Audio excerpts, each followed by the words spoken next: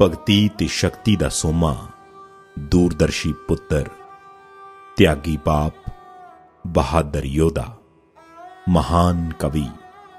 बादशाहां दे बादशाह, पातशाहां दे पातशाह, सरबंसदानी, साहिबे कमाल, साहिब श्री गुरु गोबिंद सिंह जी दी शख्सियत, व्यक्तित्व बारे जो भी कहांगे बहुत थोड़ा है, क्योंकि धर्म दी राखी लई पहला बाप, फिर माता, 4 पुत्र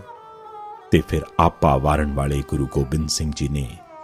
सुत्तियां जमीरां नूं झंझोड़िया, निमाणियां लताड़ियां नूं जोड़िया,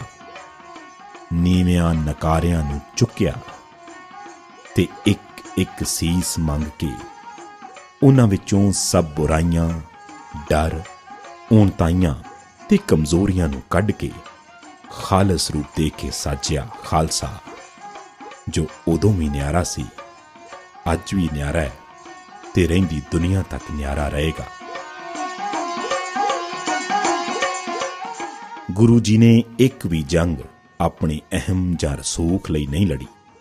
जो भी कीता लोकां नूं जुल्मां तों बचाउण लई कीता। राजनीतिक ते कूटनीतिक शक्तियां जिथे अपने वकार ते हंकार नूं पट्ठे पाउण लई कुरान दियां झूठियां सौहां खा के भी अपने बोलां ते ना खड़ियां, उस वक्त गुरु जी ने सब कुछ जाणदियां होयां भी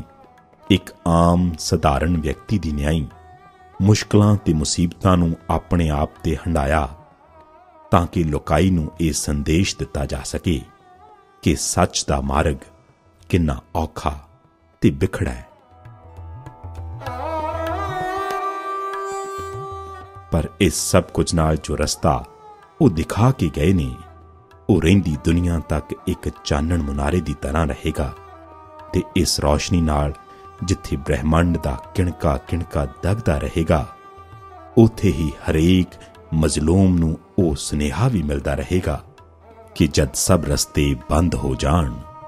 तां तलवार चुकनी जायज है।